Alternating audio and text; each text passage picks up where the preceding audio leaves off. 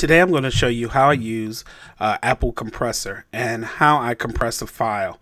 So if you look right here in my export folders, I'm working on a wedding here, and it's a 54 gigabyte file. And of course, as you know, a DVD only holds 4.7 gigabytes, and there will be no way for me to put that on the DVD. So what I'm going to do is like what I've done with the other DVD files is compress this 54 gigabyte file. So first thing, we'll open up Apple Compressor, and when we open it up, we're faced with about a couple of menus. So I am just under the standard 1440 by 900. That is my screen, just the standard, and I like that window layout. So a couple of things you can do: you can drag the footage. If I have this right here, I can drag it right to the file, or I can add the file that way.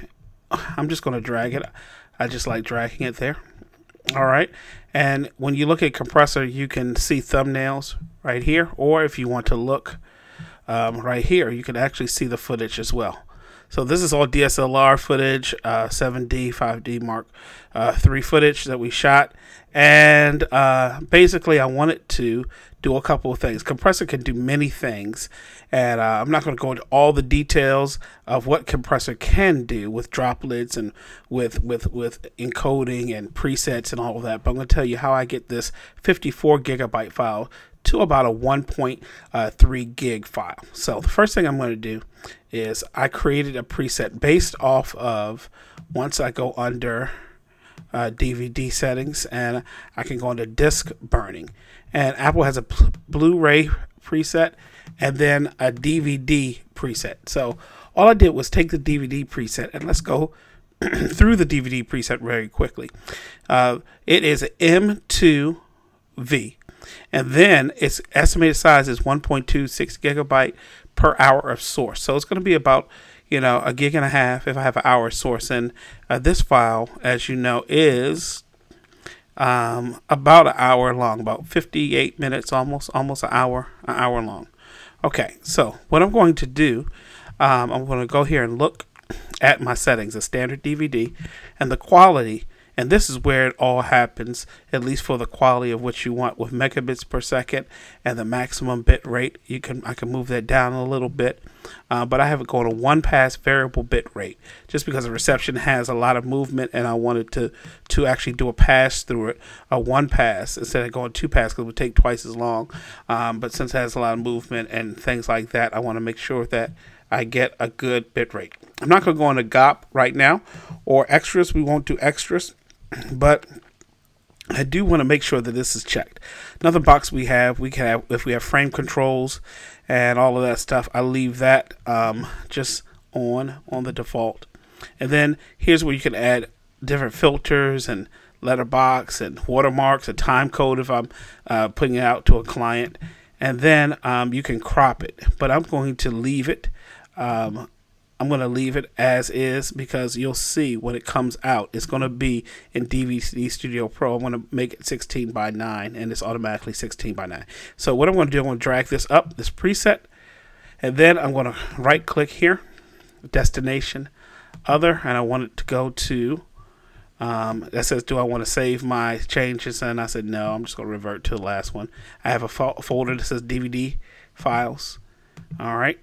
And then what I'm going to do, I'm going to change the name and keep the extension, and I'm going to say reception, and then hit enter for that. And then also the wedding Dolby Digital, and I'm just going to do the same thing for that. Just right click on that and hit other, and then it goes to my DVD files, and that is an AC3 file that I'm going to use.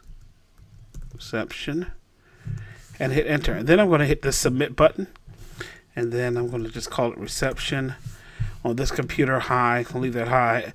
And we don't have, I don't have any other clusters, so it's going to be fine. And then I'm going to go on the share monitor to see how long it's going to take with that. So when I come back, we should have about a file that's going to be estimated about a gig and a half. It says it's going to take longer than what it really is, but we'll be back. It'll keep on counting down, and I'll be back to see the final bit rate and the final size. All right. All right, so it has finished, and let's see information about the job. It has finished, and once we see, and it has 48 minutes has elapsed, and that's about all. Let's see now. Once we close out,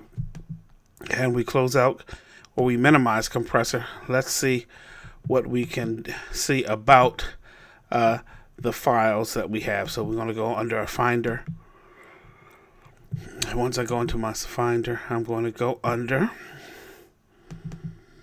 and then I'm going to go under my exports, my DVD files. Now remember, my original file is 54 gigabytes, and now my file is 1.7 gigabytes, and it is in all its glory and all of its. Let's just see how it looks.